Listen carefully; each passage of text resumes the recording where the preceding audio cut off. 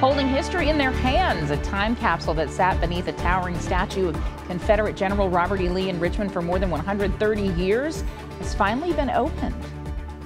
Thanks for joining us here at 6. I'm Julie Bragg. And I'm Leland Pinder. What an afternoon here into the evening. Our Brendan King witnessed that historic moment. He's live now to tell us what was inside. Brendan.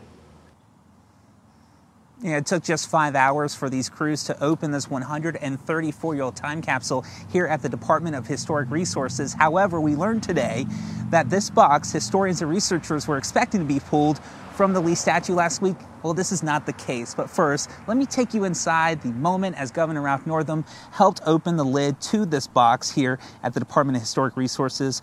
This is an 1887 time capsule, the process starting around 11:30 this morning. Originally, the newspapers of the 1880s said the time capsule would be made of copper in a much bigger box, yet an X-ray machine determined the box is made out of lead.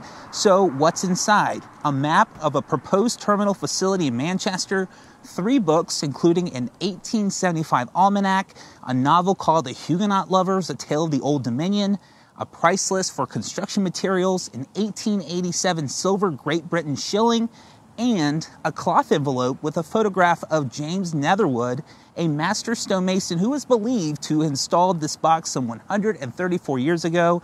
Most of the items, as you see in this video, are damaged by water. But listen to the lead conservator explain the types of tools they use to open a box more than 100 years old. So we either make our own tools or we buy tools for that paleontologists use, dentists use, anything we can find at a hardware store that seems like it'll work. We also have bamboo skewers, we have sharpened popsicle sticks, we have micro spatulas. Basically, we have on hand whatever we can find because we really don't know what we're going to need at the end of the day.